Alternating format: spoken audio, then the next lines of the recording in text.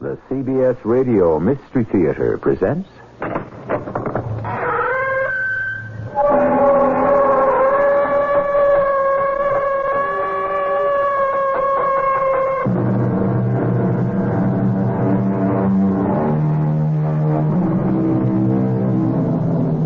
Come in. Welcome. I'm E.G. Marshall. My grandmother was a great one for precepts and proverbs. One of many I remember is, "He that doth what he will, doth not what he ought." That was Grandma's warning against willfulness. The amazing lengths to which perversity can lead you is the extraordinary mystery by Mr. A. Conan Doyle. About to begin. Edwin, you see before you one of the finest young actors in America. Myself. And I'm getting rich. Oh, really? You've been acting on the stage in New York? Well, not exactly. You see, Edwin, I'm very good at disguises. So I act our little part. I'm a young Englishman, a college student, what have you, to induce gentlemen of means to play cards with me. Card playing. That's where the money is.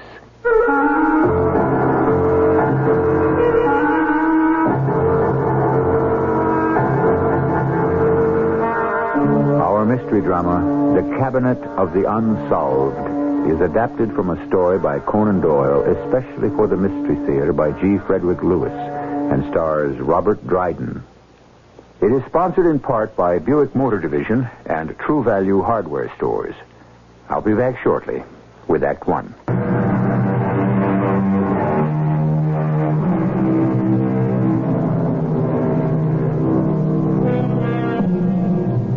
Yes, will is the cause of woe. Perversity, pig-headedness, obstinacy, all these principles of evil can lead a young man down a path from which there is no turning or returning. We are all born into this world the same way, but the roads we choose are too often our undoing, to which Inspector John Hilliard of Scotland Yard can well testify. There is a display cabinet at the yard marked Unsolved.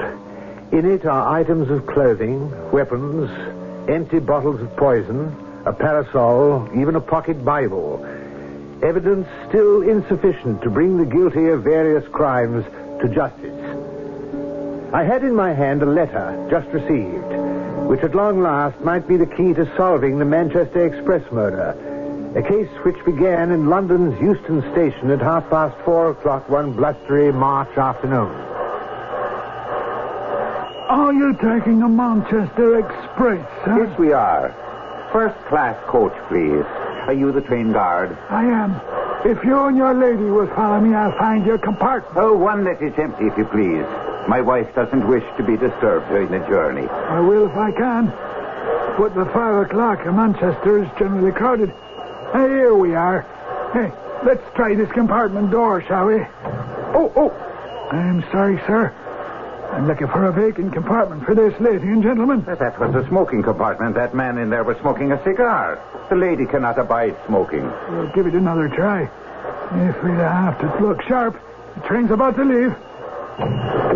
Oh, this one is vacant, sir. May I hand you up your Gladstone bag? No, never mind. Well, in you go, madam.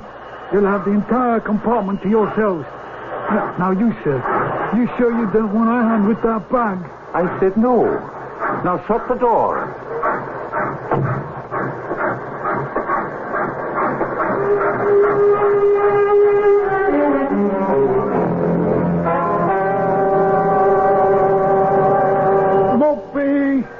Mopey!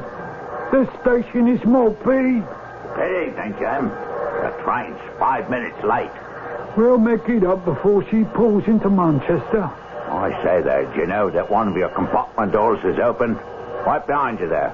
One in first class. Huh? Did someone just get off? Not at all. This door was open when you rose rolling in. Hey, let's have a look, huh? That's strange. There was a man with a cigar in here, Houston. Nobody in here now. A short, red-faced man with a black beard smoking a big cigar. Oh, that's why I put the gentleman and lady in the next compartment. Oh, let's ask them. Perhaps they know something. Oh, my Lord. Will you look at this? Is he dead? There's a hole where the heart is. A bullet hole, I warn you. Lying there. Such a young fellow. Did he get on at Euston? Well, not to my knowledge. I've never seen this unfortunate young man before. As I say, I know I put a gentleman and a lady in this compartment. Are you quite sure, Jim? A lady? Well, look up there over your head. What do you say? A lady's parasol. Oh, you're taller than I am. Would you reach it down from the luggage rack? Oh, yes. That's the parasol she was carrying. Huh. 3 missing persons and a corpse. Oh, I can't let the train go on to Manchester now. Oh, you're right. What you going to say, Jim? Well, not to expect the express to be on time today.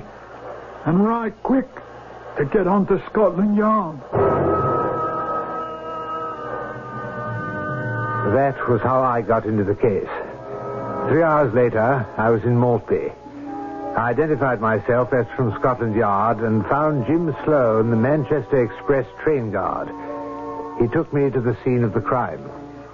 Well, there's your body, Inspector, here. Just as the Maltby station master and I found it. We haven't touched the thing. Mm-hmm. I'd say the bullet penetrated the heart at close range. Death must have been instantaneous. All right, let's have a go through the man's pockets. Oh, goodness. Look at this, Mr. Sloan. 2 gold watches in his waistcoat. Here's another watch in his ticket pocket. Is there a ticket, Inspector? I haven't run across it yet. Another watch in the breast pocket. Oh, that's not all. Look here. This leather strap round his left wrist. There's a watch there also. 6 watches. Oh, I'd venture to say this man was a pickpocket. That might explain it. On the other hand, no. No? These 2 watches are American make. So is this one. They all are. Rochester Watch Company. Mason Watches, Elmira, New York. Well, now we're finding a few interesting items. A small circular mirror. A silver box with matches. 1 brown leather cigar case. I'd say whatever led to the young gentleman's death, the motive was certainly not robbery. And no railway ticket? No ticket. And as far as I can see, back of his shirt, inside his jacket, no marking or labels whatsoever. The 2 you put in here, what luggage did they carry on at Euston Station? In London? Well, let's see, the gentleman carried a large Gladstone, and he was quite definite about not letting me handle it. And the lady, all she had was that parasol there. Yes, on the seat. Is that where you found it? No. No, I'm sorry, we did move it. The station master took it down from the luggage rack at my request. I'm sorry about that. Will you be needing me any further, Inspector? Oh, yes. But I'll have the yard notify the Northern Railway people that I want you to remain here in Maltby. There'll be an inquest, and we shall need your evidence.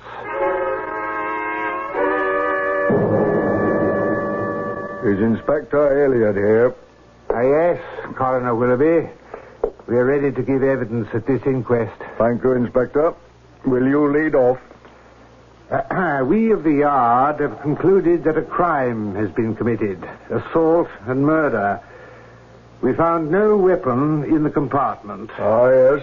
That disposes of any suicide theory. Quite. Inspector, we have a report here concerning the weapon used. From the bullet obtained in the deceased, it appears to be of small caliber, fired at fairly close range. Do you confirm this? Absolutely. Anything to add, Inspector? At this point, only pure speculation. Sir? The question of how or why 3 passengers could leave a moving train, one of them getting on the train during the run between London and Maltby. I plan to go into that, Inspector. You may step down, sir. Will the train guard, James Sloan, please step forward? Oh, yes, sir, Mr. Coroner. Present. Regarding the inspector's speculation, do you have anything to add?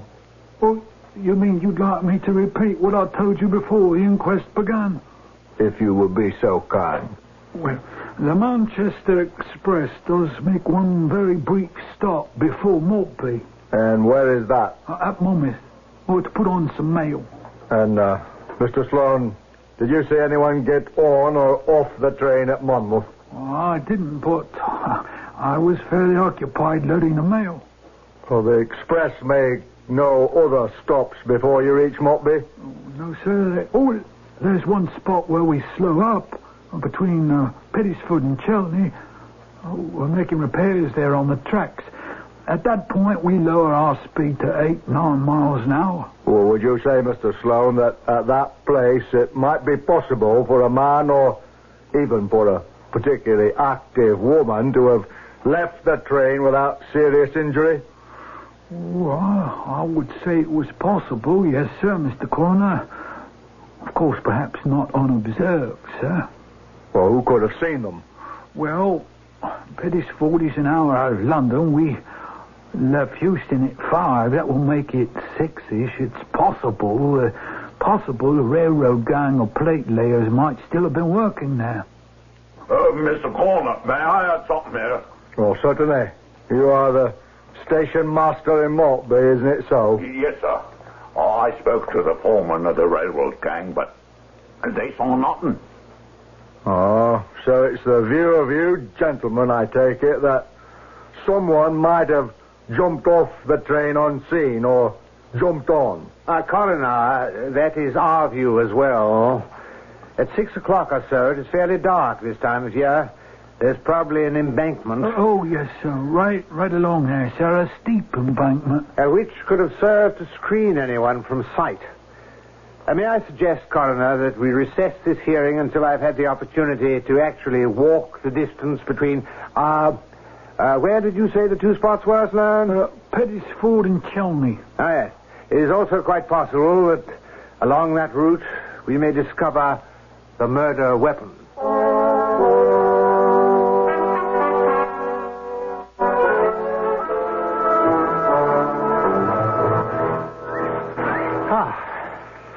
How far have we come, Sloan? Well, I'd say from down here, Inspector, checking the markers on the tracks up there, we walk a bit over 3 miles. Another mile or so, we'll be at Pettisford.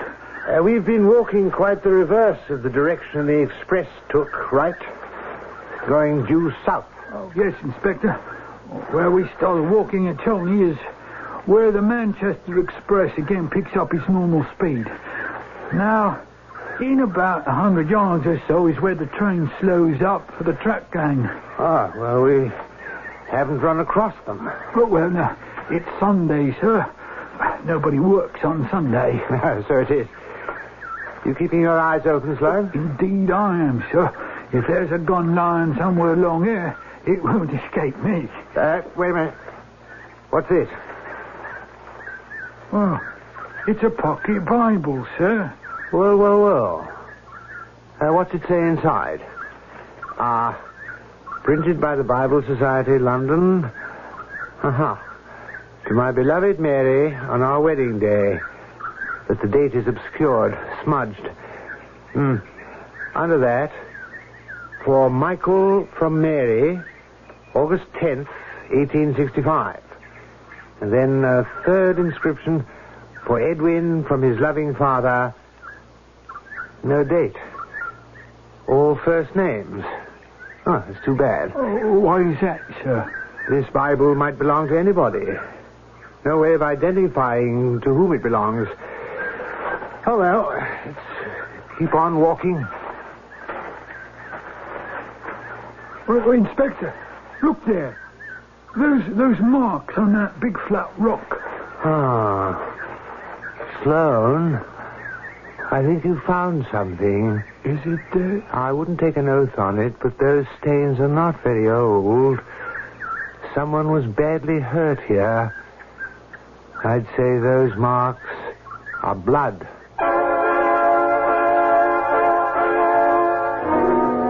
Nothing can be more frustrating to students of sleuthing than mysterious disappearances. Couple that with a corpse that rode a train without a ticket, and you've got reason for a lot of head scratching by Inspector John Hilliard. Does he come up with splinters or solutions? Wait and see when we return with Act 2.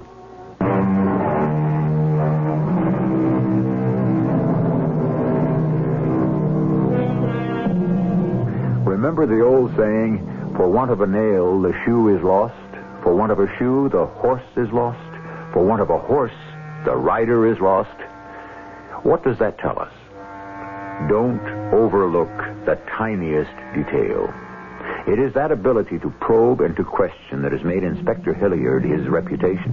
And sometimes you add up 2 and 2, and 4 is not the answer. Inspector Hilliard, are you prepared for the resumption of our inquest into murder discovered in a first-class compartment of the Manchester Express? I am and I am not. Aren't we being a little cryptic, Inspector? Coroner Willoughby, we found no identification or manufacturer's labels on the garments worn by the deceased. No papers, some money, a strange small circular mirror, and 6 American pocket watches. Well, have you any theory how the deceased came to be inside the train compartment and yet apparently not visible when the train guard let in the gentleman and the lady? Yes, I have. He could have been concealed under the seat, which leads me to the second part of the theory. After the train left Euston Station in London, choosing to remain where he was, possibly the deceased overheard some secrets, which were of such a guilty nature that the man and woman dragged the victim from his hiding place and killed him. You put the death then down to an accident of meeting? Not the means. That was quite deliberate.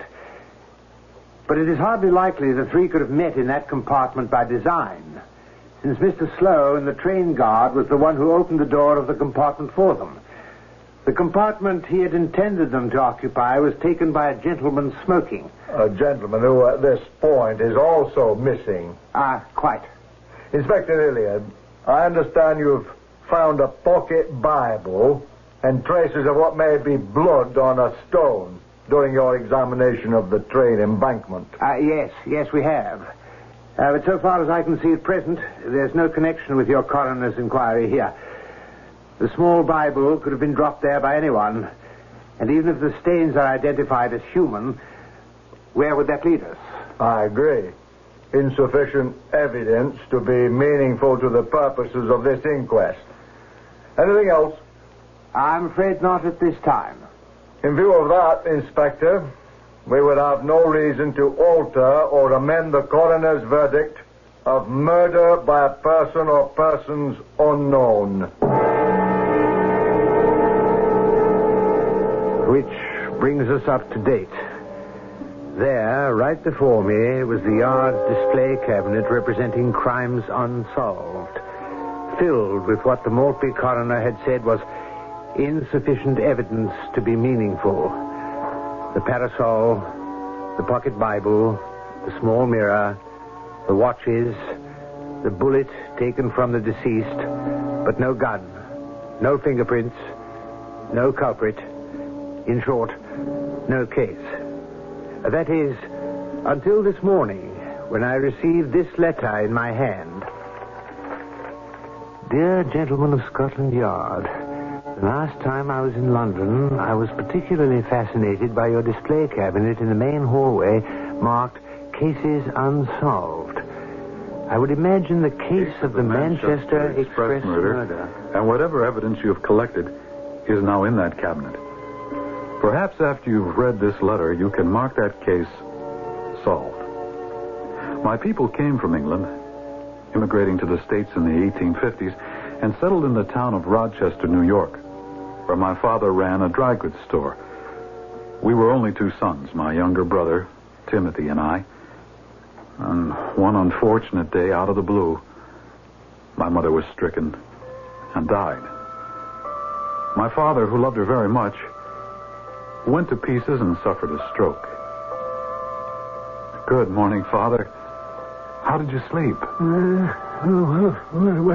time is it? Oh, when yourself overslept. The store. The doctor said the best thing for you to do is rest and take care of your heart. My heart. She took it with her when she died. My beloved wife. Edwin, on the window seat is her little testament. The one she used to take to church. Bring it here. I see it. I want you to have it, Edwin. Dearest Mary would want you to have it. When we were first married, I gave it to her. Never be without it. Do you promise? I promise. Not that you need prayers as much as your brother. That Timothy, that boy. You think you can take care of him? Of course I can, Father. Now, don't you worry about Timothy. And you remember, he's 10 years younger than I am. And even though he's a senior in high school, I can still take him across my knee if he gets out of line. That's good. He's a wild boy.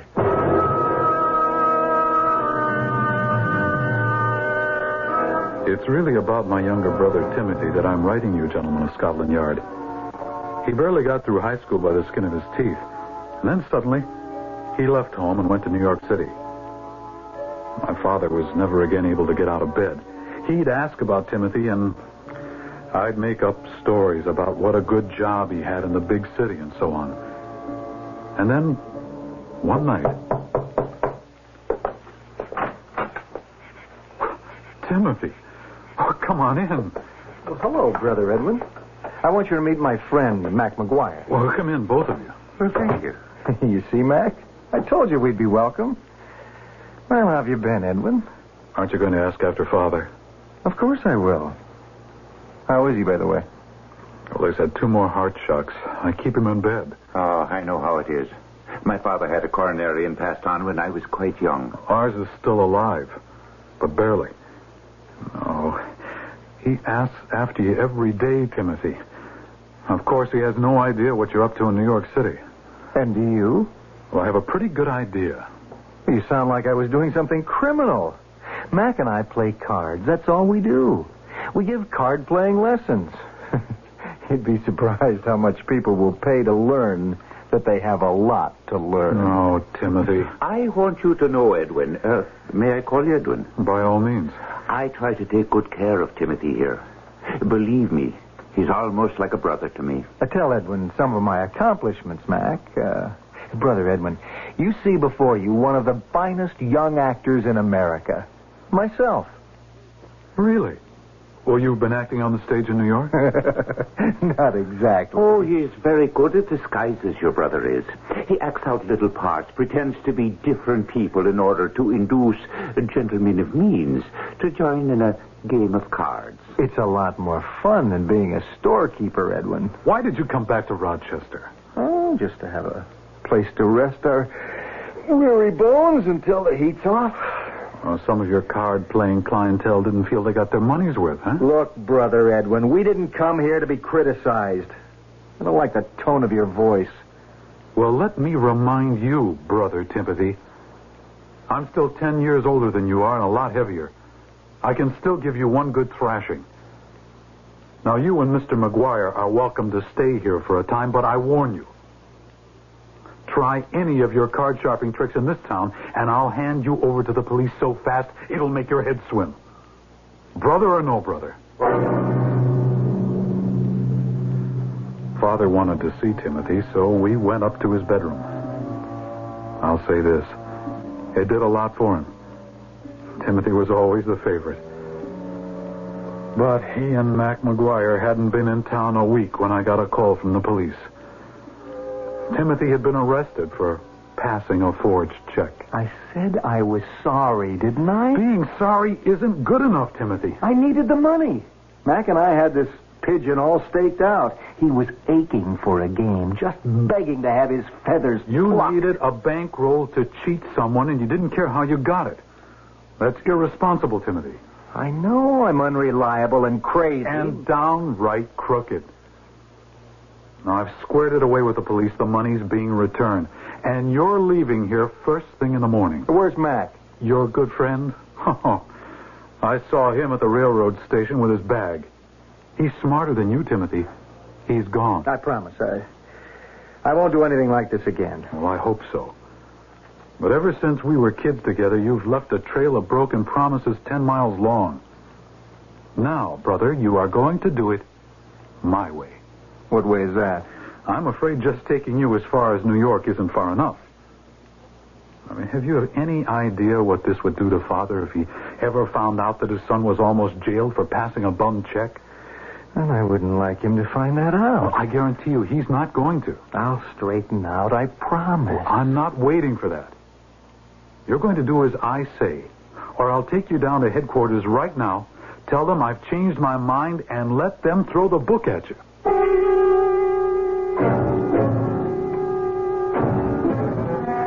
The next morning, I got a nurse from the hospital to come in and take care of Father. Told my assistant I'd be gone for a few days and to keep the store running. And I brought Timothy down to New York.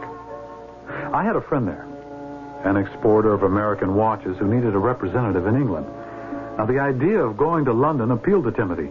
He had no trouble in talking himself into the job and agreed to go to London with a full case of samples at 15% commission on all sales. I remained with Timothy in New York until the boat sailed. Well, there goes the all-ashore signal. Edwin, thanks a lot for everything. I promise you I'm turning over a brand new leaf and become an honest man. Well, I hope so. And I know Father will be pleased as anything when I tell him you've got yourself a good job. Now, you take good care of him, will you, Edwin? And I'll do my part. I promise you I'll never again hold a deck of cards in my hand. Now, don't make any promises you can't keep. I can. Wait, over there, by the lifeboats, isn't that... It's McGuire. Who? Mr. McGuire. Mr. McGuire, will you come over here? Why, of all people, Timothy, what are you doing on this ship? Well, I'm going to London. Now, isn't that a coincidence? So am I. Timothy, you lied. You had no intention of going straight, did you? Are you going to London also, Edwin? Now that you mention it, Mr. McGuire, that may not be such a bad idea. Yes, I'll go and find the purser to see if I can share a cabin with my dear brother. Edwin, are you going to nursemaid me across the Atlantic all the way to London? It's a toss-up between that, Timothy, or my informing the police that you're on board. It takes a bit of doing to expose one's brother in the hope you can cure him, save him from himself. A brother is a friend given by nature, to quote the old saying.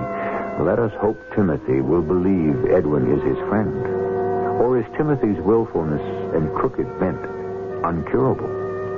I dread to find out, but find out we shall when I return with Act 3.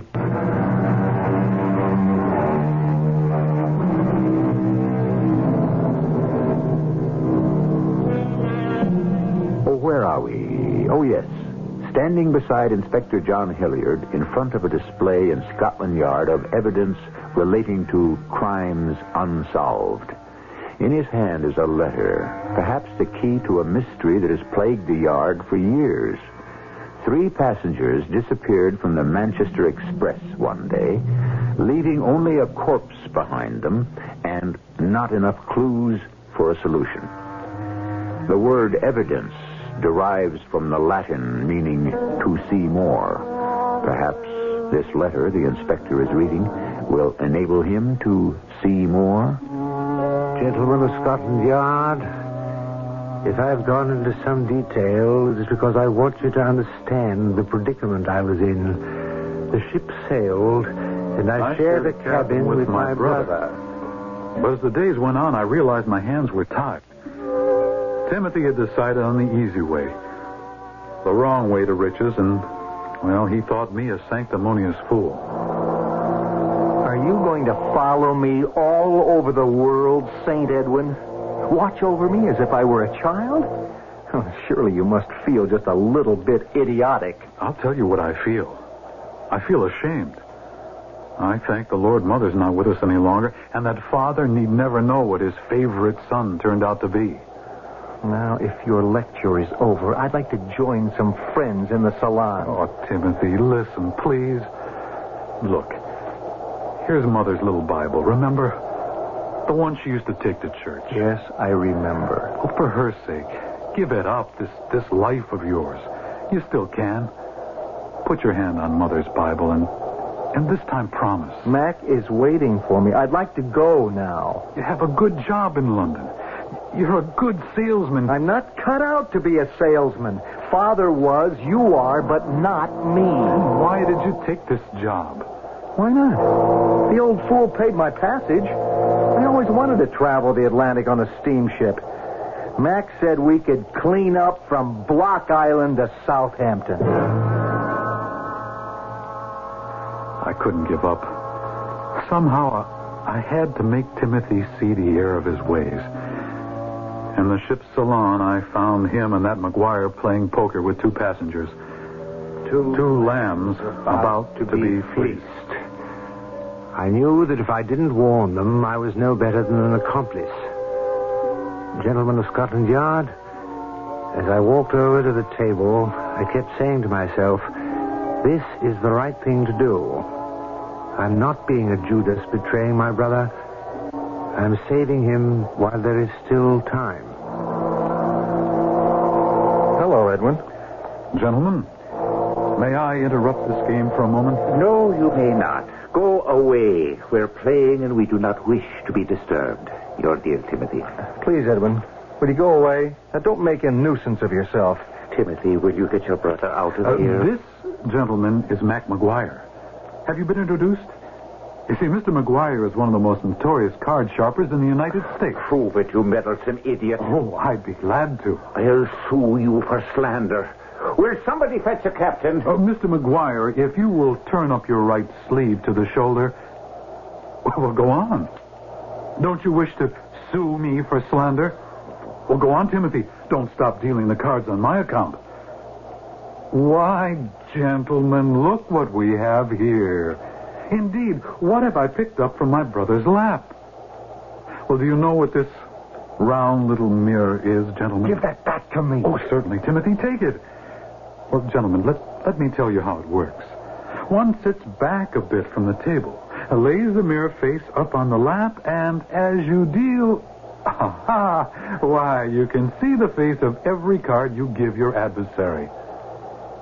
You see, one can learn a great deal about card sharping if one's brother is in the business. I'm getting out of here. The game's over, gentlemen. As I write this letter so many years later, I recall that Timothy was very quiet and reserved as we arrived in London. I installed him in a flat, and he seemed quite shaken by the scandal aboard ship. Or so I thought. He started the rounds of selling his American watches, and I was delighted he appeared to enjoy his work. It seemed to me he'd turned the corner, and I decided I could safely return to Rochester. I went along to the steamship line, purchased my ticket, and returned to the flat. Well, who just walked in the door if it isn't Brother Edwin? McGuire, what are you doing here? He's helping me pack, can't you see? Where are you going, Timothy, and why? Well, it's rather a long story, dear brother, and we don't have the time to tell it. A little problem has presented itself, so we thought this might be a good time to go up north and enjoy the country air. Have you been up to your old tricks with McGuire again? I thought you promised me that you would... We met purely by accident and just happened to get into a little game at the Railroad Hotel. Stupid loudmouth, all that shouting just because one of them bent down to tie his shoelace and found an extra ace on the floor. Hurry up, Timothy. Trains wait for no man. Tim's not leaving here. If he's broken the law, it's about time he paid for it. I'm locking this door. Give me that key, Brother Edwin. Now, don't be silly. Take your hands off me. Give me that key.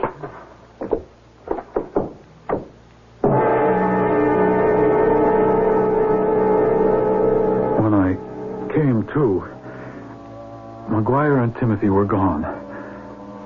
I thought I'd heard Timothy say something about the Manchester Express. I pulled myself together and hailed a cab to Euston Station. The express had not yet left. I promised myself I'd go all the way to Manchester, find my brother, and do everything in my power to get him back on the straight and narrow. I found a compartment at the smoking end, got inside, lit up a cigar, and waited for the train to leave. Oh, I'm sorry, sir. I was looking for an unoccupied compartment for this gentleman and lady. There's a man smoking in there. No, that won't do. The lady cannot abide smoking. Find us another one. It was McGuire, disguised. And standing behind him in a long cape was Timothy, made up to look like a woman. A wig and a black veil down his face. His disguise, complete with lady's parasol, didn't fool me for a moment. When we stopped at Monmouth to take on mail, I quickly changed compartments. There were no corridors between compartments like on American trains. The doors opened only to the platform, but nobody saw me. I should have locked our compartment door. Didn't I tell you, Timothy? Brother Edwin would find his way in here. Well, how's your jaw? Timothy, for heaven's sake, listen to me. I've been listening to you all my life. Preach, preach, preach. That's all I've ever heard. Oh, look at you. Wearing those ridiculous curls, a veil, pretending to be a woman. I had to wear all this. How do you think I could get by the cops? It's good, isn't it? Oh, Timothy, please come to your senses. Are you going to spend all your life cheating and running? Haven't you got more pride? What's happened to you? Oh, do I have to sit here the whole way to Manchester listening to this Boy Scout brother of yours? I'm not talking to you, McGuire. Well, that suits me fine. Just don't cross me. Oh, come on, Mac. You don't have to threaten anybody. He means well. It's just the way he is. You don't see yourself at all, do you, Timothy? The conductor's been around to punch tickets, so I'm taking this stuff off. I'll shove the wig and the veil and the cape into the Gladstone. Where'll I put the parasol? Timothy, you can't go on like this for the rest of your life, stealing people's money and having to skip town. I like this kind of life. There's excitement to it. Oh, you're so stupid you don't even see that you're being used. Why don't you go run a Sunday school, Brother Edwin? Don't listen to him, Timothy. I'm not. I can't breathe this stuff here with you two. What are you doing? Opening this window. Getting some fresh air. Give me that bag. What are you doing? There it goes. Out the window. What did you throw the bag out for? It's got all my costumes in it, everything. If nothing but disguises stands between you and jail, when we get to Manchester, to jail you'll go. Listen, you, he's my partner. You're not going to bully him. If prison's the only way to keep you out of Timothy's life, I'll make sure he gets there. You see this, Brother Edwin? Mac, don't do that. Put that gun away. I'd like you to leave this compartment right now. He can't get out now. The train's moving too fast. Just jump out the window after the bag. You know something, McGuire? You're crazy.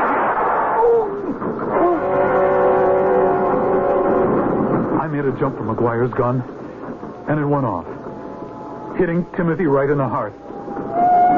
He fell to the floor. We stood there, horrified. I knelt down and listened. He was dead. At that moment, the train started to slow down. Why? I don't know. McGuire saw his chance to escape, opened the compartment door and jumped. I jumped right after him. He wasn't going to get away from me. The two of us rolled down the embankment, and then I blacked out.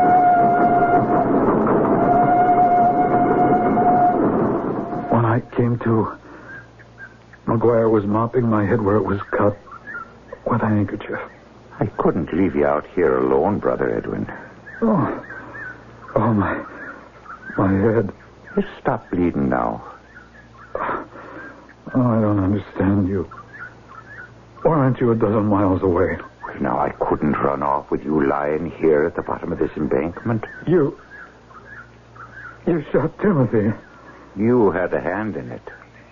The gun wouldn't have gone off if you hadn't jumped me. Oh, good Lord, forgive me, so I did. My head's clearing now. Well, you crashed right into that rock. Oh, why are you still here, McGuire? You should have run away while I was unconscious. Oh, I couldn't do that. I'm a gambler, not a murderer. You could have bled to death. And that would have made everything so simple for you. Ah, you don't know me at all. The blood of the both of you on my hands in one day. I know you cared for Timothy, but so did I. Maybe by your standards, it was a funny way of showing it. But we didn't mean any harm. We only played men who had money to throw away. I think of Timothy right now. Lying there in that compartment on that train. Alone. Dead, and that I should have... that I should be the cause of it. It was my gun. We were both the cause of it. I ask myself, shall I give myself up? I'm ready to. This way, I don't think I'll ever get over his death. How else could I pay for it? But if we do, everyone will know. It'll all come out about him. The news will certainly get back to America. Father will hear of it. It could finish him. And if we each go our own way and not ever tell anyone, we'll be punished every day we see the sunshine. Yes, and that may be the greater punishment.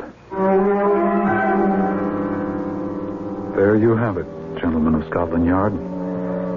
I've come to the end of this letter. From being an avenger of crime, I had become a conspirator against justice. McGuire got out of the country. Went to Cairo, I think. And I returned to Rochester. And unless your methods have changed in the past 5 years, inspectors, whatever you found on my brother's body, maybe even the Gladstone bag of clothes if some tramp didn't make off with it, everything you found is probably at this very moment in your display cabinet of crimes unsolved. My father passed away 6 months ago in peace, never knowing what both his sons had done. I have one favor to ask of you. If you have in your possession a pocket Bible, it was my mother's. May I have it back? It's of no use or evidence to anyone but me. Here is my address.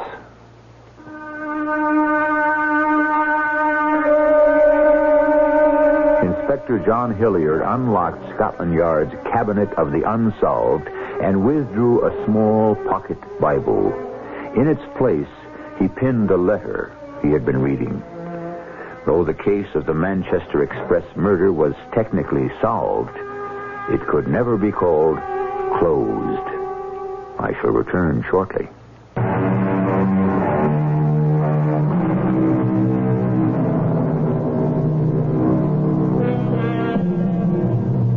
And Cain rose up against his brother Abel and killed him. Then the Lord said to Cain, "Where is your brother?" And he answered, "I do not know. Am I my brother's keeper?" That is a question for all of us to answer in many ways. Are we our brother's keeper?